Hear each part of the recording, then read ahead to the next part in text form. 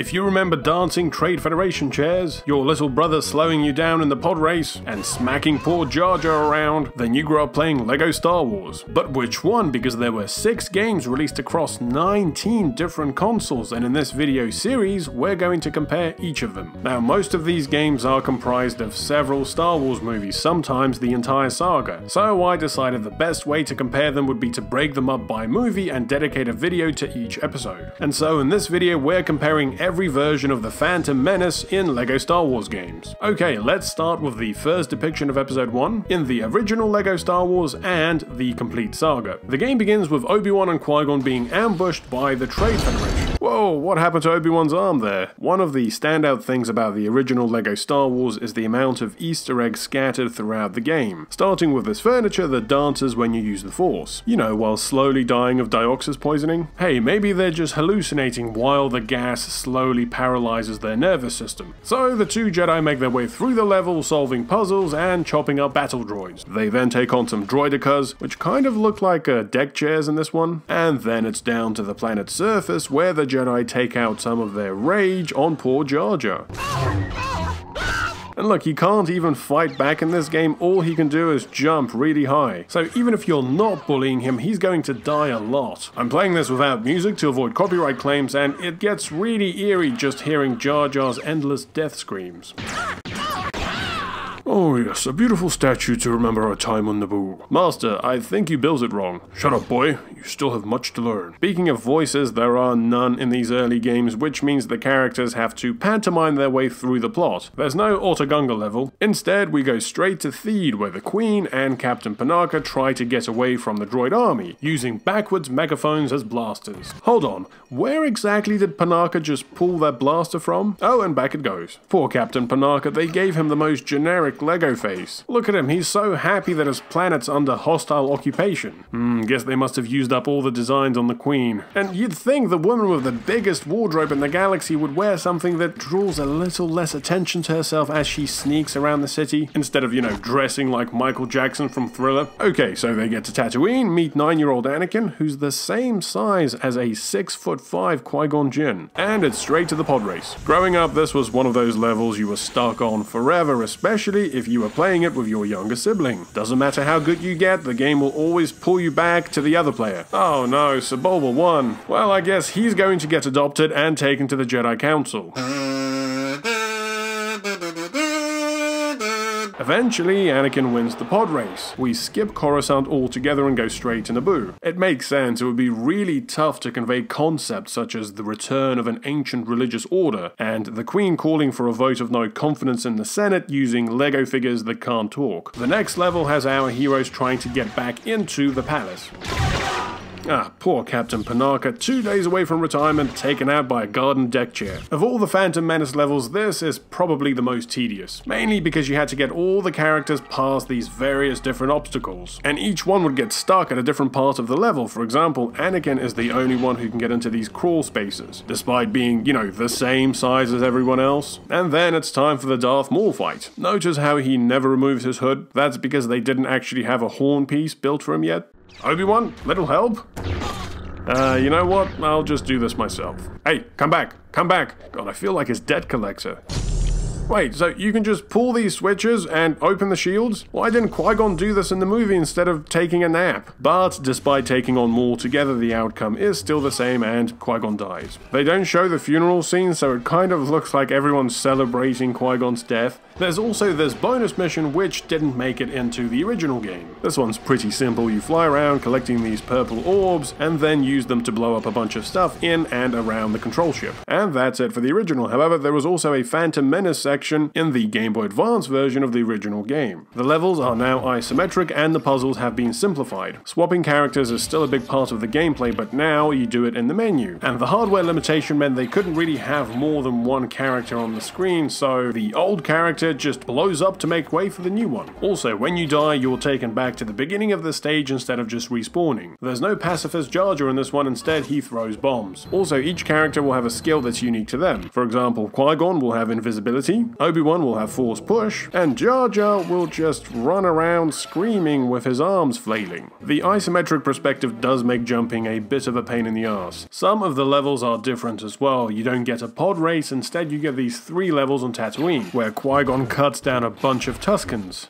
So that's where Anakin learns it from. Get away from my car, you savages, I've still got down payments to make on it. All in all, I think they did a pretty good job adapting the console experience to the Game Boy Advance. There was also a version of LEGO Phantom Menace for the Nintendo DS released as part of the Complete Saga port. Now this version is much closer to the console game. The controls are almost identical, except you use the touchscreen for force powers. The levels are also very similar, with some streamlining. Even the graphics aren't that bad. It kind of looks like the main game if it had come out on Nintendo 64. I mean, yes, the cutscenes now look like paper cutouts, and there are only 5 levels in episode 1 instead of 6. They left out the Jar Jar level, but you still get the pod race, which is now top down. Alright, moving on, we have the Skywalker Saga, released 17 years after the original. This was part remake and part reimagining, and of course it all starts with the Phantom Menace. The first thing to jump out at you is of course the huge improvement in graphics, but the game is still based around these relatively simple looking Legos, only now they're really high res with all this dynamic lighting. The difference between the original and this game kind of reminds me of the difference between watching Toy Story 1 and Toy Story 4. To be fair, the Lego designs have also changed in the past 17 years, and this is reflected in the game. When the originals had come out, Lego only had the license to Star Wars for about 6 years, so many of the minifigures and the kits had to be designed specifically for the game. At this point, we've had over 2 decades of Lego Star Wars, so pretty much every aspect from the movie has been turned into Lego. In some cases, many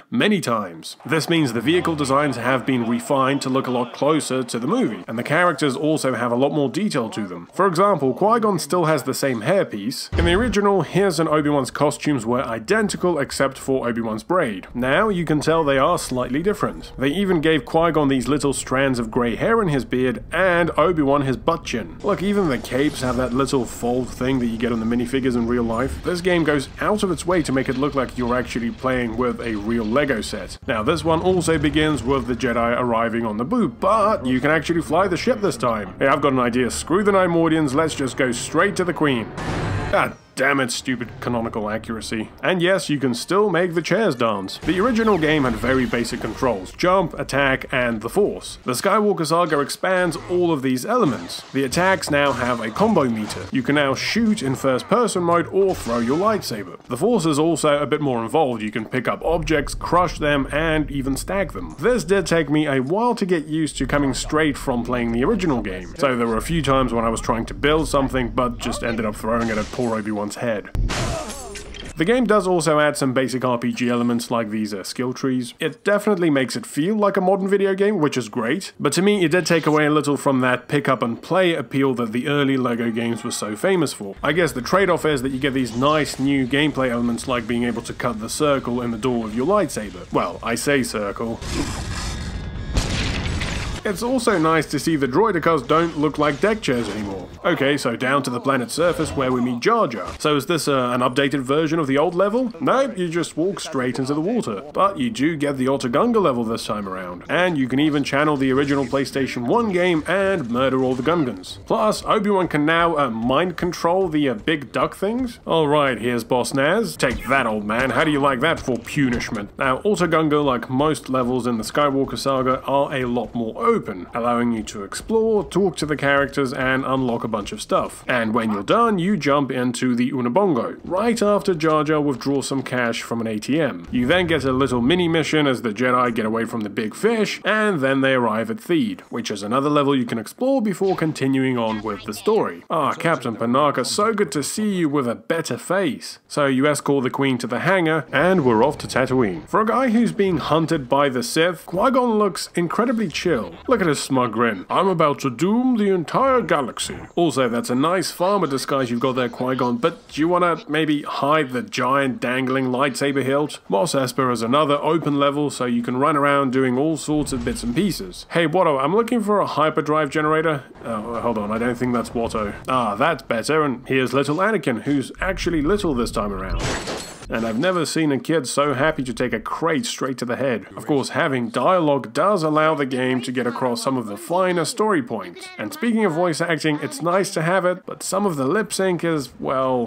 When I was a kid, I made my own pod racer by strapping a trailer to the back of 2 Womp Rats. The pod race is more of an actual race this time. You have full control of the vehicle, instead of the game just hurling you forward, but you still need to hit the speed boosts. With that done, we actually get to visit Coruscant this time. They took away Amidala's legs in this one, so she just scoots around like a giant hockey puck. Now, Coruscant is the largest open area you explore in the game. It's not technically open, instead it's connected by several hubs that you can reach via a taxi. But it's still really cool to run around the place and, steal lampposts. Ah, look at Palpatine, what a good sport. He absolutely doesn't mind that I'm destroying his apartment.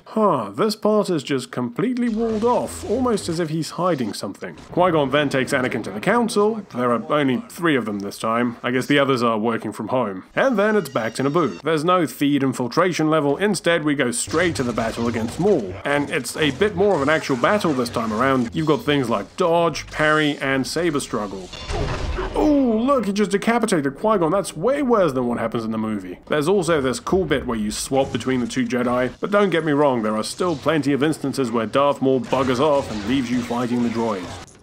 Ah, crap, I backflipped into the hole. Oh, and look, Maul goes straight after me. Don't worry, mate, you'll be there in a second. Also, this game still has plenty of the trademark LEGO slapstick silliness, like half a Darth Maul stabbing Qui-Gon. Yeah, isn't murder funny, kids? You also get a starfighter level in this one. It's a bit more involved than the original, but not by much. Anakin just flies around blowing up comm towers and droid starfighters before getting into the main hangar and shooting the generators. And finally, you get to play through the Gungan battle. This one is also pretty straightforward. You find the bombs, then load them, and then shoot them at the droid army. And that's pretty much it for the Phantom Menace portion of the Skywalker Saga game. This version definitely encompasses more of the actual story from the movie than the original. However, unlike the original, which focuses on distinct levels connected by a hub world, this one has a bunch of open levels you're encouraged to explore. If you're not into that, most of your playthrough will consist of you just running to the waypoint and an occasional action sequence, at least until the 3rd act. But this version still has its fair share of Easter eggs. Some of my favorites include Qui-Gon Jinn starring in Taken, I have a particular set of skills, finding the first game in the swamp, and the droid orchestra playing Duel of the Fates.